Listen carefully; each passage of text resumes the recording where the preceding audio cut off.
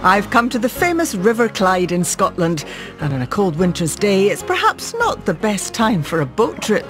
But I couldn't be in safer hands because I've come to meet a true local hero, a man who's saved hundreds of people from these waters.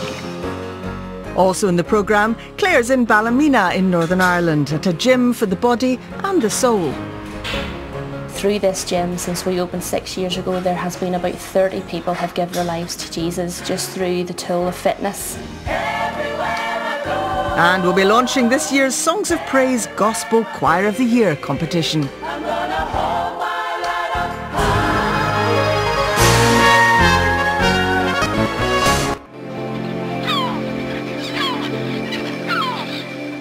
And we've got wonderful hymns and songs from across the UK.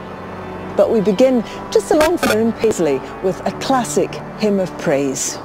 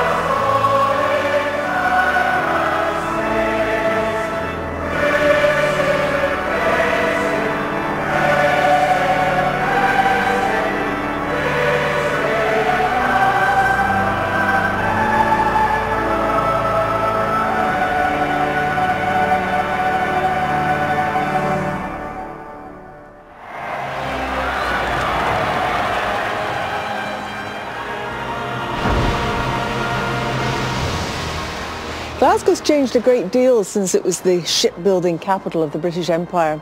Many traditional industries have declined, but now the old and the new sit side by side with ships, whisky, even television programmes being produced by the waterside. The Clyde remains one of Britain's busiest waterways, and that, combined with the unpredictable weather, means it can be pretty treacherous. Each year, hundreds of people get into difficulty on the river. And for more than 2 centuries, the Glasgow Humane Society has done all it can to be there to rescue them. George Parsonage succeeded his father as chief officer of the society. I met him when the waters were calm, but after a lifetime rowing this river, George knows how quickly people can get into trouble. I was not really expected to follow in my father's footsteps, but the day my father died, that afternoon there was an accident downriver, and CID phoned people that hadn't known my father was dead and told us of the incident, and I just You just went. That was it. What kind of situations do you get called to in the river? Well, you can get people try to walk across a bridge. They think they're clever, usually with a bit of drink in them, and you can get a boating accident. Now, the boating accidents are never really any problem, but you never know when it could become a problem. And sometimes, sadly, it is people wanting to take their own lives. I don't believe in the word suicide at all. Usually find their cries for help. Unfortunately, some of them obviously don't make it, but our proud boast is, my father's boast and now mine, is that we've never seen anybody drown in the river. If we see somebody, if somebody's alive when we're called out, we're always able to rescue them, you know.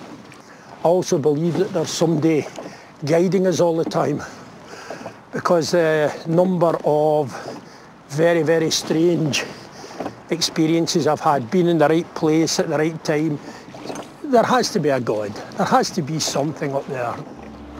One of the many George has rescued from the river is Gordon Simpson. I was going out rowing one day in a sculling boat. Up the river I came, and I got just under this bridge we're standing on now, and I got to the other side of the bridge, and my oar jumped out the gate. Now, when the oar jumps out the gate in a sculling boat, you fall in because you've no balance. And it was a very cold January day with a howling westerly. Maybe I shouldn't have been out, but I was. So I got in the water, I said, oh.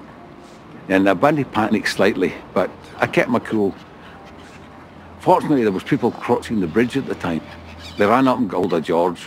George came down, got into his boat, come out, went alongside me, put his arms under my oxers here, and then he pushed me under, which gave me a bigger fright. But it was to get buoyancy, and when I pushed it up, he pulled me right back up and pulled me into his boat, which I was glad to get into. I've heard it said that you've rescued 1,500 people or thereabouts. Is that right? I certainly know my dad had rescued more than that, but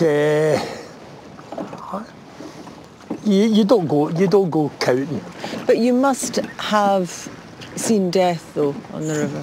So, yeah.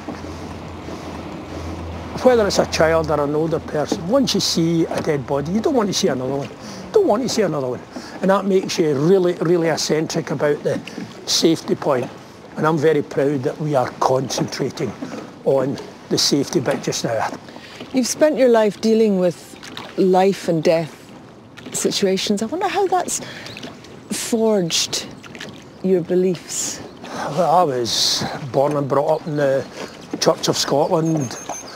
The river is heaving. We can have 400 or 500 racing boats out in the river on a Sunday morning, and therefore you've got to be here just in case of accidents.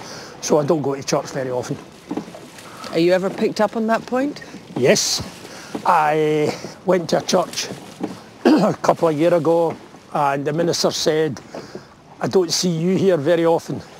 So I just said to him, well, that, sir, is because I must be about my father's business. And he gave me a little wry look, and he said, what is your father's business? And I said, I, sir, am a fisher of men.